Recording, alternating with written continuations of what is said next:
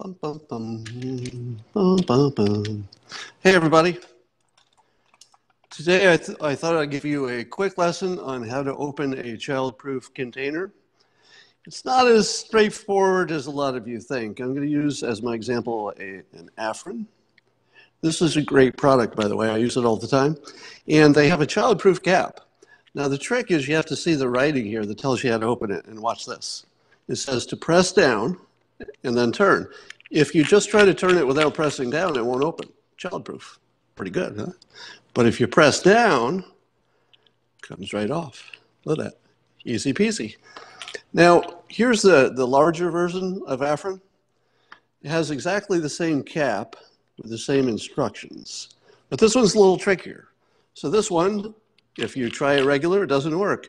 But if you press down, that also doesn't work.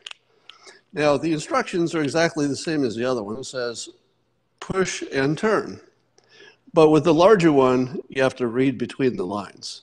It doesn't mean what you think. What it means, and I'll give you a demonstration, is that you need to use a saw to open it. So I'm going to demonstrate how to do that. I recommend using work gloves so you don't get damaged. I'll put on mine.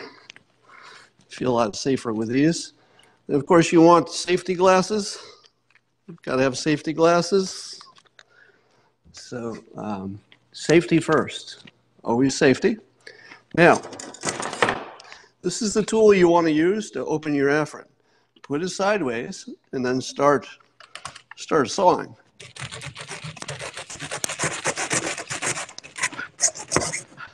There. Success. Now you're probably saying to yourself, well, that's no good, because how do I actually get that out of there? And that's stage 2. For that, you need a straw.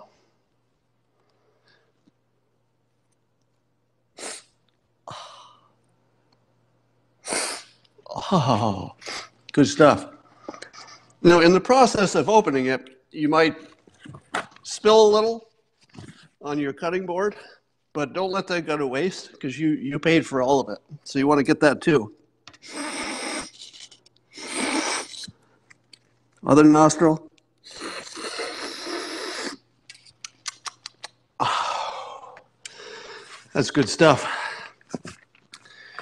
So remember, if you're opening the little one, all you have to do is follow the directions, push down lightly, and twist. Comes right off. But for the larger size, you're going to need the saw. So now you know how to do it. And that's my public service for the day. You're welcome.